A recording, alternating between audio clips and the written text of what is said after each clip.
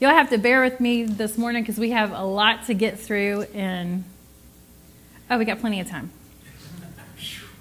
because I talk fast, right? So before we get into all of the youth stuff this morning, Morgan and I are going to, we wanted to thank everyone for helping us.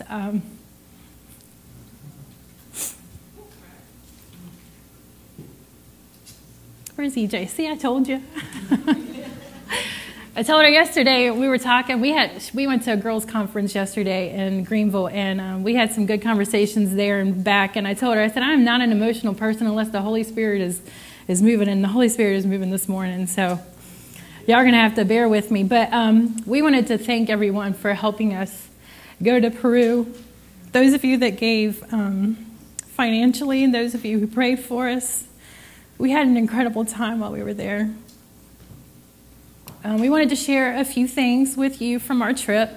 So I think he's going to play some pictures. They're just going to kind of roll through. I might stop at a couple of them, but this was the group, and it was the North Carolina Women's Assembly of God mission trip. So this is actually women and one young gentleman, he went with his mom, who went together from all across the state. And then we also had one legend of the Assemblies of God go with us too. She's in the middle, kind of the white hair.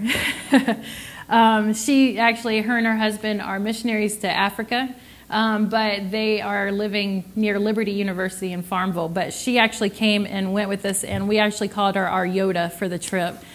She was our go-to.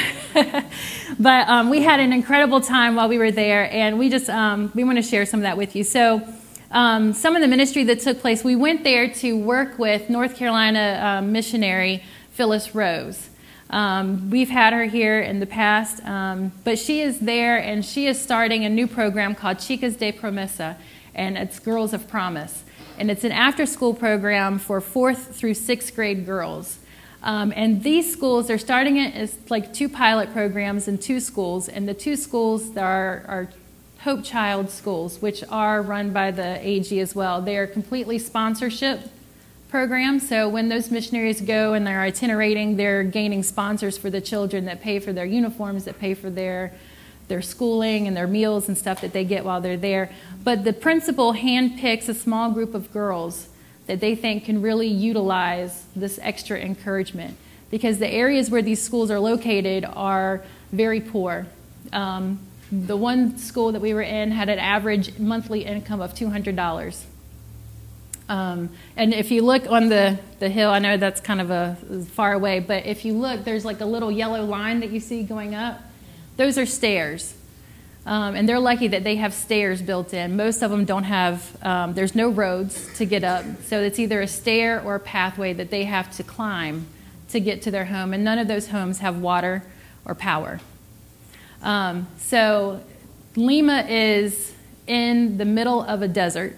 It's in the valley at the foot of the Andes and the Pacific Ocean, and there is no rain there. It's a dust ball, really, and you see dust everywhere. But the school locations, there's a lot of gang activity, a lot of drugs, a lot of sex trafficking, all kinds of things. And so these girls are handpicked that are at the highest risk of falling prey to those things. And so this is a way for them to encourage these girls to stay strong and keep moving forward. We were able to pour into the lives of the kids while we were there during the day. We had different age groups come up from pre-K all the way up through 6th grade and some in high school that we got to minister to and basically do miniature vacation Bible schools with them for the 2 days that we were at each school. And then in the after-school program, we got to do the Chicas de Promesa program, which I was a part of that, and we got to train the teachers. And so Morgan got to work with the pre-K through 6th grade during the day, and then I got to work with the Chicas during the night. But while we were there, we actually got to go to Phyllis's apartment, and it was really neat because we got to see firsthand the household items, the furniture that the North Carolina Women's Ministry purchased through Touching the World Fund, which the women's ministry here has not participated in that in quite some time. But ladies, get ready. because we're going to. Also, we got to see and utilize a vehicle that the North Carolina youth purchased for her through Speed the Light organization. And again, youth, we have not been doing that, but get ready because you're going to learn to have a heart to give. Yeah.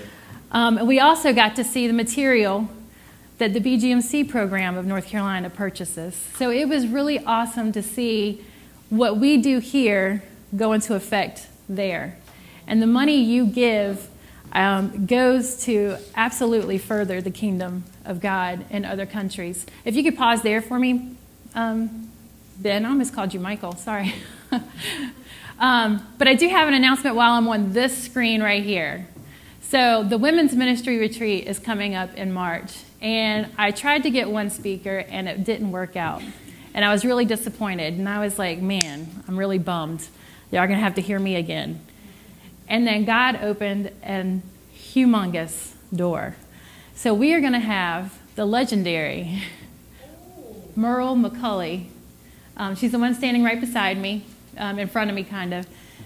She is going to come and be our speaker at the Women's Retreat. Her and her husband, Bob McCulley, have been in the mission field in Africa since 1976. She is a powerful and an amazing woman of God, and she is going to come. She is so excited. And I'm going to tell you, when God moved doors, God moved heaven and earth to make this possible for us this weekend, because she was booked for our weekend. And then she had gotten a call just before coming in to the trip in Peru that there may have been a change, and there has been a change. So she is going to be there, and I am so excited. So you don't have to listen to me this year. You get to be blessed by Merle, and she is awesome, and you will be blessed. But also right behind her and beside me in the purple and white shirt with the glasses is Phyllis Rose. She's the missionary that we were there working with that is a North Carolina missionary. But like I said, Morgan worked with the elementary kids, the pre-K through 6, and so she's going to come up and share a little bit about her experience. Oh, there's a mic right there. I don't need a mic. Yes, you do. No. You have to.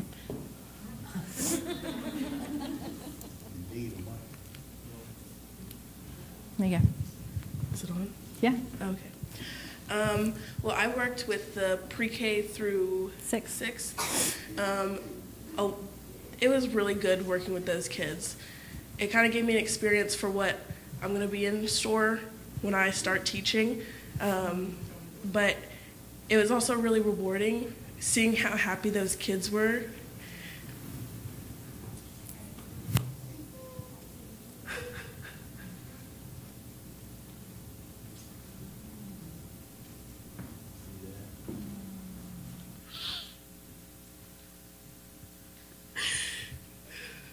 They were just so happy. They were so excited and so happy. And getting to talk with some of them in that second school, I don't know if you can see it, the little boy in the red, he,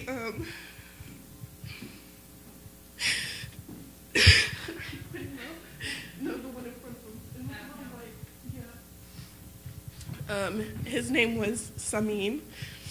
And after we finished doing the tie-dye tiles, it's so cute.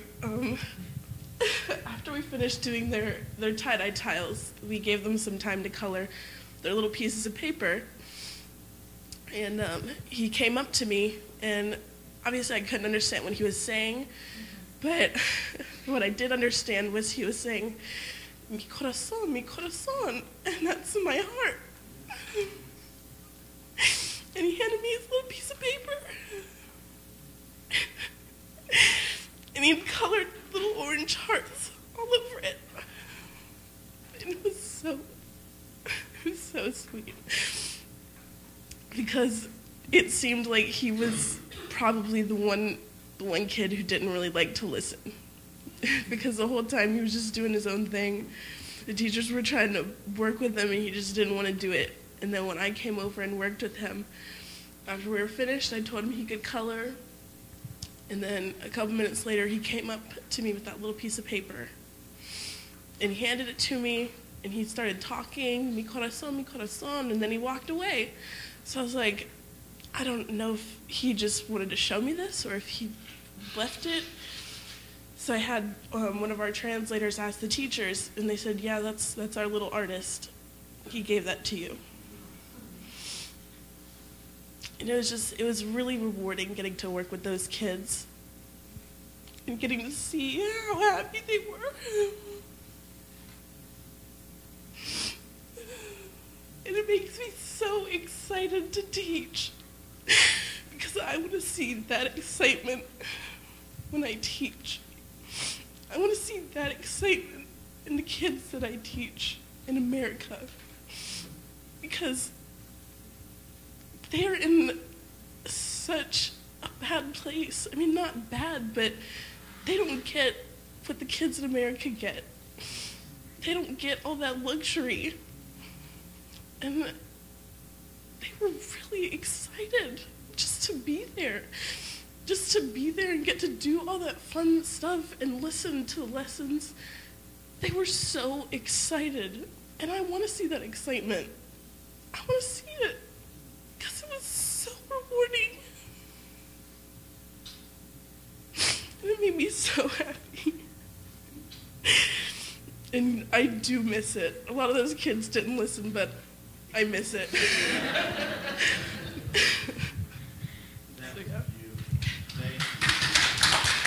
So don't go anywhere again.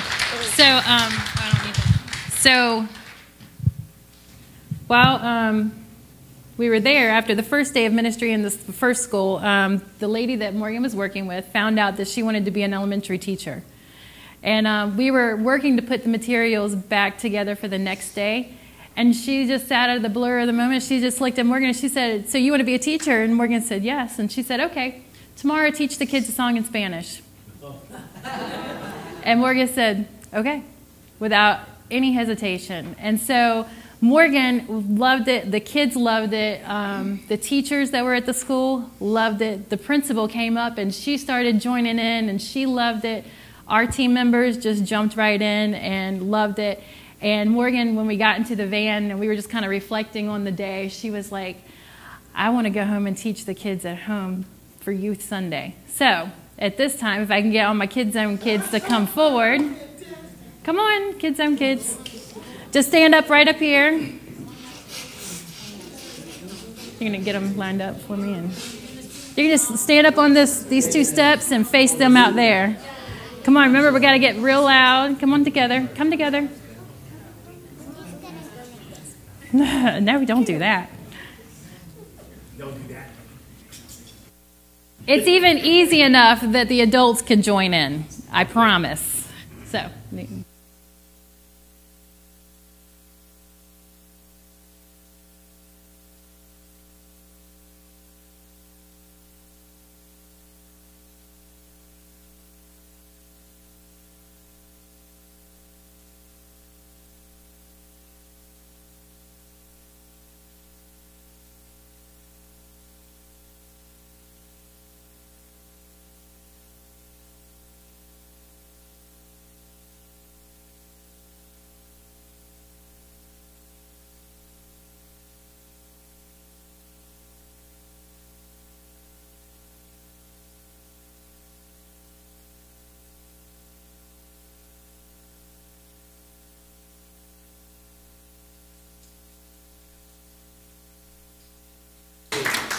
All right, thank you guys. You guys can have a seat. I will say that they're usually not this timid. And if you don't believe me, feel free to join me back there, and you can see for yourself that they are not that timid. So thank you again for everyone, for all your support, for all of your prayers. And there's a lot more pictures posted on Facebook that if you want to see more, we can share more. But and then BGMC Sunday for the kids is going to be on Lima, Peru. So you guys have that to look forward to. So now we're going to go ahead and get started, and we're going to do just a little bit of brief updates on a couple of things, and then we're going to get into the message. So the first thing is Kids Zone. We've made a couple of little changes in the back with Kids Zone and the format, the way that we do things back there. So we do worship. We usually do like a Hillsong, few songs of worship, and then just similar to what we did up here this morning, except we use the videos. And then we have a lesson, and then we'll have some type of an activity that teaches the lesson to them.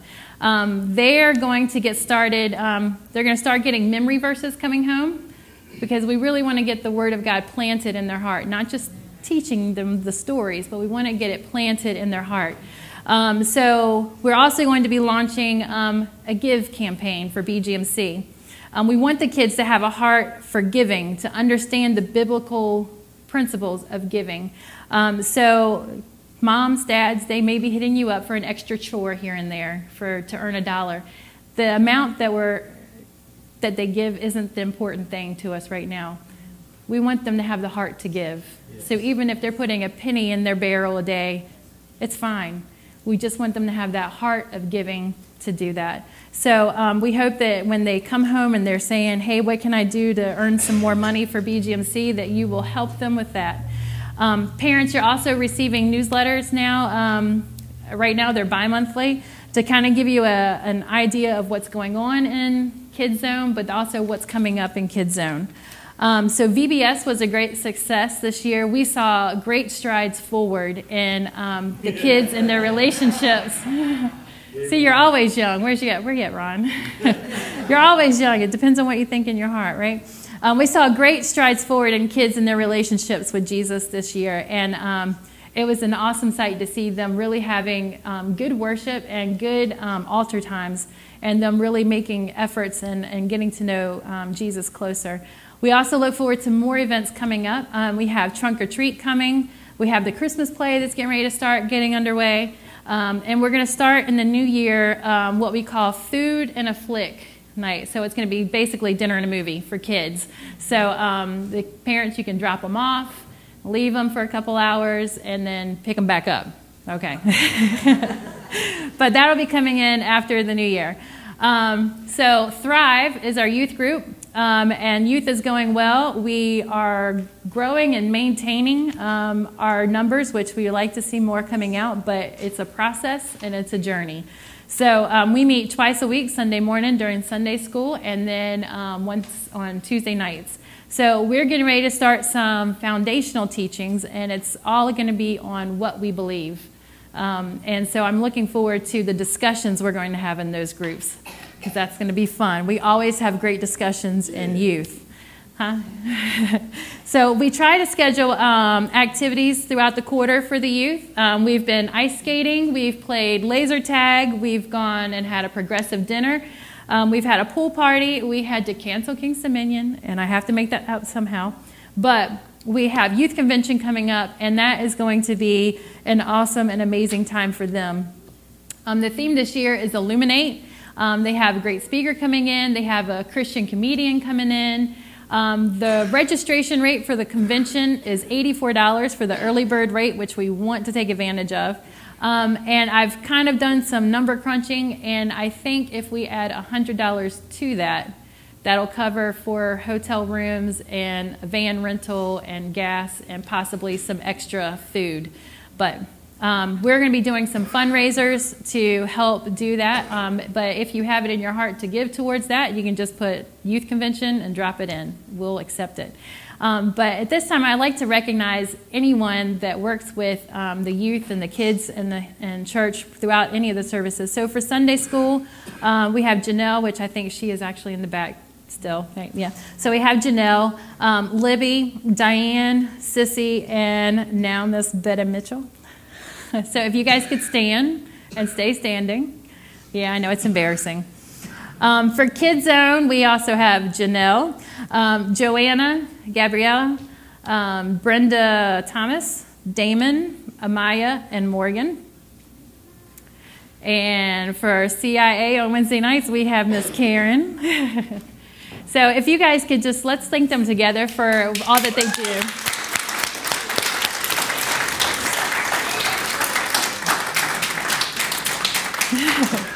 Thank you. You guys can be seated. I know it looked like we have a lot of workers, but we can always use more. So if you are interested in helping out, whether it's in Sunday school, maybe just being a backup, a substitute, if it's on Wednesday nights, we're getting to where we're going to have to start splitting them up into different age groups soon. If it's on Sunday morning back in kids' church, or if you would like to be brave enough and bold enough to come and help me on a Tuesday night with youth, come see me because we can always use more help. All right? So, 15 minutes. I can get it done. Who believes in me? All right. So, yeah. So when I first started praying about the message for youth, which was supposed to be like a month ago, but then things happened and God was in control. But when I started first praying about it, the phrase "stand up and stand firm" kept coming to mind. And since then, it has been repeated everywhere I go. In fact, when I found out the message and the lessons that I was going to be teaching when I was in Peru, it was all about peer pressure, which included stand up and stand firm. And then a lot of the messages that I've been listening to on my podcast and on different channels and everything have all been focused on standing up, focused on standing firm. So apparently it is a message I'm supposed to be hearing over and over and over again. But youth today, from the youngest all the way up to the oldest, are constantly bombarded with worldly influence. Through the movies, television, cartoons included, the music we listen to, the games we play, whether they're board games, video games, or whatever kind of games, the books that we read that are available, even the books that are being assigned in school, all these things, everything that surrounds us is bombarding us with worldly influence. It's all screaming for attention. And it's all trying to pull them this way or that way. And it's anything to pull them away from their relationship with Jesus. And adults, we know those same pressures as well. It's not just on the kids, right? We go through those things. And when it works, it doesn't always look like it's a bad thing. When that distraction happens, it doesn't always look like it's a bad thing. It doesn't always look like sin. We call it compromise in the church, right? And it begins to slowly chip away at the bricks in your wall. It begins to slowly chip away in that foundation that we have when we allow that compromise in our life. I feel like God has a very timely message for all of us this morning. Again, from the youngest to the oldest that's here. We are called to stand up and to stand firm in Jesus. Billy Sunday was an evangelist from the late 1800s to the early 1900s. In fact, he was a professional baseball player before he got saved. And when he got saved, he changed his life completely, and he began to be an evangelist. And one of the stories that he was well known for telling was about a Christian that got a job at a lumberjack camp. And one of his friends found out that he got this job at this lumberjack camp. And he was like, dude, these people don't like Christians. You are going to have a hard year when you go away. And he's like, I'll be fine, I'll be fine. So he goes and he comes back and he runs back into this friend and he's like, how'd it go? How'd it go? Was it really hard being in that hostile camp? And he was like, no, they never even knew I was a Christian.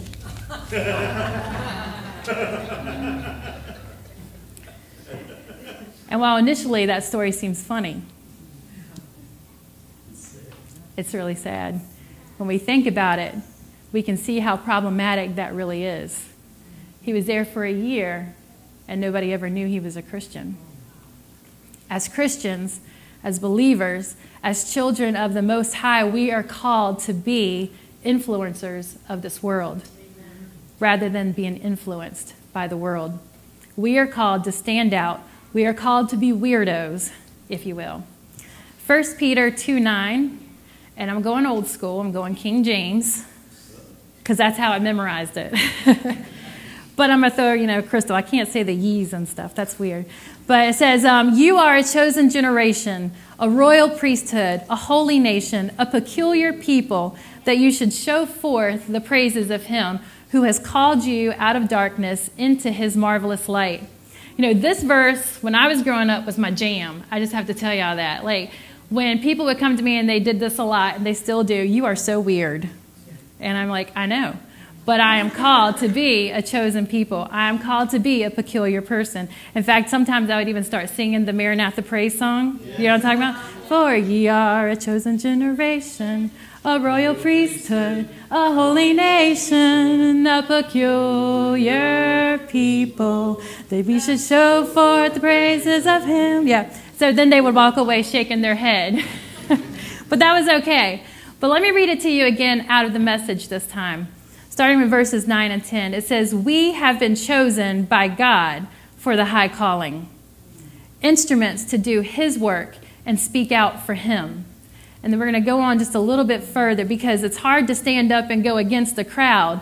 But this is why we shouldn't be worried about what the world says about us. In verse 11 and 12, it says, can you put that up for me? Yeah. Friends, this world is not your home. So don't make yourselves cozy in it. Don't indulge your ego at the expense of your soul. What a powerful phrase that is. Don't indulge your ego at the expense of your soul. How often do we get caught up in what they are thinking about us and we give in to whatever the crowd wants? Don't indulge your ego at the expense of your soul. Today we're going to look at an example of a couple of people in the Bible that stood up and stood strong for God and in his word. Shadrach, Meshach, and Abednego were some young Hebrew boys that were taken captive when Babylon was besieged by Jerusalem. And all of them were from the tribe of Judah. And they all found favor with King Nebuchadnezzar. We're going to look at these three. And we're going to find you can find their account in Daniel 3. I'm not going to read scripture for the whole thing. I'm just going to kind of summarize their account. But Nebuchadnezzar had a huge golden image built as a symbol of his power and his glory. Then he commanded that everyone had to bow down and worship it whenever they heard some music play by his music herald. Do you remember those storybook things in school? And it would say, when you hear the ding, turn the page. It was kind of like that. When you heard the music, you had to bow down and worship the idol, right? So if you disobeyed this, then you were thrown into an immense blazing furnace. So Shadrach, Meshach, and Abednego worshiped God only. Okay, they followed the commandments, which we've been learning back in Kids Zone. In fact, we talk about the golden calf not too long ago, a couple weeks ago, that Aaron and the Israelites built when Moses was on the mountain, and how they started to worship them and how it all went wrong from there, right? But Shadrach, Meshach, and Abednego followed the commandments, including you should not have any other gods before me, including you should not worship any other idols before me, and you should not worship any other gods. So they refused to bow down to the idol. They were brought before King Nebuchadnezzar to face their fate. And then they continued to stand up and to stand strong. They were courageous. And we're going to look in Daniel 3, 14 through 18. It says, now when you hear the sound, and where are we at, 14? Yeah. And Nebuchadnezzar said to them, is it true, Shadrach, Meshach, and Abednego, that you do not serve my gods or worship the image of gold I have set up? Now when you hear the sound of the horn, flute, the zither, the lyre, the harp, the pipe, and all kinds of music, if you are ready to fall down and worship the image I made, very good. But if you do not worship it, you will be thrown immediately into a blazing furnace. Then what God will be able to rescue you from my hand? Shadrach, Meshach, and Abednego replied to him, King Nebuchadnezzar, we do not need to defend ourselves before you in this matter. If we are thrown into the blazing furnace, the God we serve is able to deliver us from it. And if he will deliver us from your majesty's hand. But even if he does not, we want you to know, your majesty, that we will not serve your gods or worship the image of gold you have set up. I think that it is interesting that while they still refused, they were still respectful because they still addressed him as majesty. So they refused to bow down to the idol. He was furious with rage, right? And in fact, he was so mad and so angry that he ordered the furnace to be turned up 7 times hotter than it was. He ordered them to be bound and tied up, And the soldiers that took them over to the furnace died because it was so hot. The 3 fell into the furnace, and in amazement, it says in the scripture, in amazement, King Nebuchadnezzar leapt to his feet because he saw 4 men walking around freely in the furnace. That meant they were no longer bound. That meant they weren't burnt to a crisp. They were walking around, but there was also 4 people in there, and he said one of them looked like the Son of God's. And he looks at his people around him, he's like, wait a minute, didn't we just throw 3 people in there? And they all confirmed it, but there was 4. So he goes to it, and he tells them to come out of the furnace. And so Shadrach, Meshach, and Abednego, they come out. Not a hair is singed on them. Their clothes are not ruined. They don't even smell like smoke. And in verse 28, Nebuchadnezzar says, if you could pop that up for me. We're using the Sky Bible today because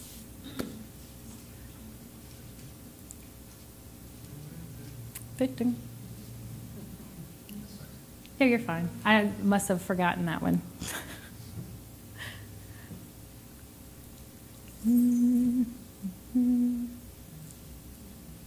Ben does a great job back there, by the way. Thank you, Ben. So in verse 28, there you go. It says, then Nebuchadnezzar said, praise be to God of Shadrach, Meshach, and Abednego, who has sent his angel and rescued his servants. They trusted in him and defied the king's command and were willing to give up their lives rather than serve or worship any god except their own God. Therefore, I decree that the people of any nation or language who say anything against the God of Shadrach, Meshach, and Abednego, they're going to be cut in pieces. So, not only did Shadrach, Meshach, and Abednego make an impression on King Nebuchadnezzar, but he made it such an impression that he changed the decree for the nation, right? They were raised to serve and worship God, Shadrach, Meshach, and Abednego. They knew what was written about the one true God. But it is obvious from their story that it was more than just a head knowledge. It was something that they experienced. It was something that they knew. It was a personal relationship with this one true God that they lived out on a regular basis.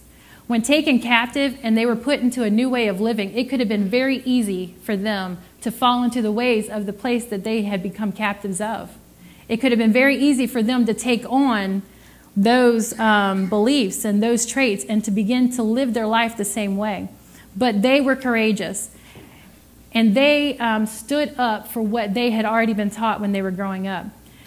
Think about how many times they probably heard the passage from Joshua 1, be strong and very courageous. And how many times did they call on that passage when they were walking through this time in their life when they were taken captive? One day, they didn't probably understand or even fathom that they would face death for doing so. They probably didn't realize that it was going to be a life or death situation when they had to stand up and stand firm in God. So how can we come to be like Shadrach, Meshach, and Abednego? How can we stand up and stand firm even when we're faced with adversity, even when we have people who are persecuting us for our beliefs, even when we have people who are poking fun at us and joking us for being followers of Jesus and coming to church? Well, first off, we have to know who we're standing for. And in knowing who we stand for, we know who we stand against. We already mentioned that Shadrach, Meshach, and Abednego knew and they worshiped the one true God. They knew who they were worshiping. Another person who knew who they were worshiping and who they stood for was David. And when he faced Goliath, he told Saul in 1 Samuel 17, verse 34, he told them exactly what he knew. He said, David said to Saul, your servant has been keeping his father's sheep. When a lion or a bear came and carried off a sheep from the flock, I went after it, struck it, and rescued the sheep from its mouth. And when it turned on me, I seized it by its hair, struck it, and killed it. Your servant has killed both the lion and the bear, but this Philistine will be like one of them because he has defied the armies of the living God. David knew who he stood for. He said, the Lord who rescued me from the paw of the lion and the paw of the bear will rescue me from the hand of the Philistine. Saul said to David, and we'll go. May the Lord be with you. I mean, what are you going to say to that? David knew who he stood for, and he knew who he stood against. Anyone who came against the Lord, right? So we have to have more than just the head knowledge of who God is in our life. And when we have that real relationship with God, when we have that true relationship with God, that we are walking with Him, that we experience it on a regular basis, we know without a shadow of a doubt who we are standing up for. And when we know who we are standing up for, we know who is coming against us, right? So the second thing we have to put in place to be able to stand up and stand firm is we have to know the power and the authority in which we're standing. Shadrach, Meshach, and Abednego knew. In fact, they told the king, look, God could rescue us. Great. And even if He doesn't, we're still not going to worship you because we're still going to be with Him. Scripture tells us that the same power that raised Christ from the dead is in us as a believer. That means when we become a follower of Christ, we take on the mantle of Christ. We take on His power. We take on His strength. We take on His authority. And we move forward in that. We should move forward in that. David also showed this when he was facing Goliath. In fact, he told Goliath, he said, you come against me with your sword and your javelin and your spear, but I come against you in the name of the Lord. I don't know about you, but I prefer the name of the Lord as opposed to the sword and the spear. But he said, I come against you in the name of the Lord Almighty. You see, we have the power. We have to know the power, and we have to know the authority that we're standing in before we can actually stand up, and before we can actually stand firm. So we have to have the knowledge of who we are standing for, and we have to have the knowledge of the power and the authority in which we are standing. And lastly, we have to be prepared to stand up and to stand firm. So how do we do this? We do it by putting on the armor every single day. If you turn to Ephesians 6, 10 through 18, we get the passage about the armor. It says, in fact, everything that I have said basically today so far could be summed up in this passage. I know, so why didn't I just read the passage and we could all be done? But hey, it is what it is, right? So, here it is. Finally, be strong in the Lord and in His mighty power. Put on the full armor of God so that you can take your stand against the devil's schemes. For our struggle is not against flesh and blood, but against the rulers, against the authorities, against the powers of this dark world, and against the spiritual forces of evil in the heavenly realms. Therefore, put on the full armor of God, so that when the day of evil comes, you may be able to stand your ground, and after you have done everything, to stand. Stand firm, then, with the belt of truth buckled around your waist, with the breastplate of righteousness in place, and with your feet fitted with the readiness that comes from the gospel of peace. In addition to all this, take up the shield of faith with which you can extinguish all the flaming arrows of the evil one. Take the helmet of salvation and the sword of the Spirit, which is the word of God. And pray in the Spirit on all occasions with all kinds of prayers and requests. With this in mind, be alert and always keep on praying for all the Lord's people. So this passage sums up everything we've talked about this morning so far. We are told to be strong in the Lord, to be strong in His power, not our own, right? We're told to put on the full armor of God. Don't miss a piece of it. Right. You know, if you miss a piece, then you're leaving a part of you vulnerable to the enemy. Those pieces, each one had a very vital role in what they protected and what they kept that soldier safe from. And it is very important for us. So when you're getting ready in the morning, I know it seems cheesy. It's okay. When you're fixing your hair, don't forget your helmet, right? When you put your clothes on, go ahead and put all that stuff on. Even if you just have like your different verses of the armor of God put in different places where you get ready in the morning, so that each part of your getting ready process. I know I have a routine. I don't know how many of you have a routine. And if you veer off of that routine any minute, you might go to work without your deodorant. Anybody else? No? Okay. Just me? Okay. It's okay. I keep extra in the car. But honestly, like, I have a morning routine. So I have everything in an order and a time and a place that I do when I get ready in the morning. They're laughing. See, I told you I was weird. But what if we were to put the armor of God's scripture in each one of those parts, and we put a part of the armor on as we did our morning routine? How much ready for the day? How much ready to stand up and stand firm in God would we be, and be more prepared for the day and what comes at us? Don't miss a piece of the armor. Young people, you can come on up. Young people, you're going to face adversity. You're going to face people poking fun at you. You're going to face people leaving you out of things because of your choices and your beliefs and what you stand for. Older people, you're going to face the same things. I know there's different people in my life that I've had to let go because they kept wanting me to do things with them that I don't do. And every time we would go out to dinner, they would be like, just do it. Nobody's here with us, just drink. And I'm like, I don't drink. I don't have any desire for it. It's not what God has called me to do. God has called me beyond that. And they just didn't get it. And while I was still having fun, they were feeling horrible later on. But we're all going to face persecution of some type of way. You're going to face people making fun of you, people trying to pull you in different directions, people trying to influence you, because I'm going to tell you, misery loves company. And when they're caught up in something, they don't want to be caught up in it alone. They don't care how much it destroys you. The enemy doesn't care how much it destroys you. That's what his goal is. He's trying to pull you away. People can make fun of you. People can leave you out. But we have to remember we have something greater. We have to remember to stand up for what God has called us to do. We have to remember to stand firm in who God is. In that moment, when people are coming against you, when you're facing with the persecution, what will you do? How will you react?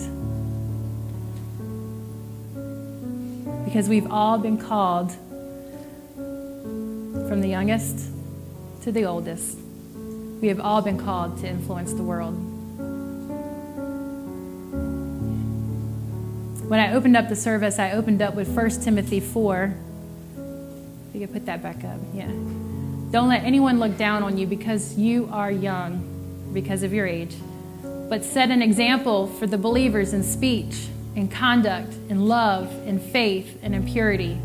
Until I come, devote yourself to the public reading of Scripture, to preaching and to teaching. We're called to stand up. We are called to stand firm. We are called to stand strong. We are called to set an example, to be an influencer on this world in our speech, in our actions, in our behaviors, in our love, in our faith, in our purity.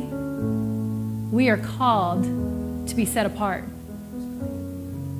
Are you an influencer like Shadrach, Meshach, and Abednego? Are you an influencer like David was? Are you being influenced?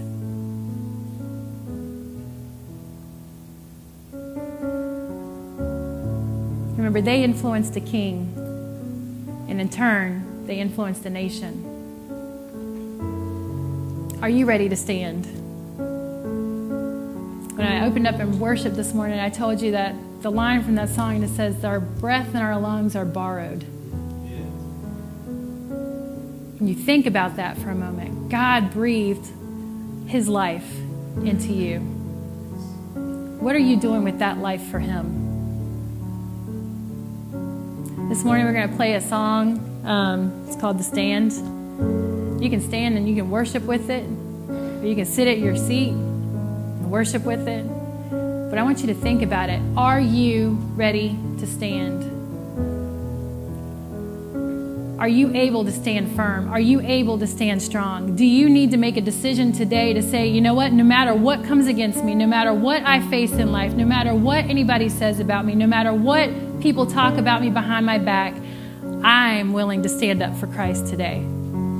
I'm willing to influence the world around me.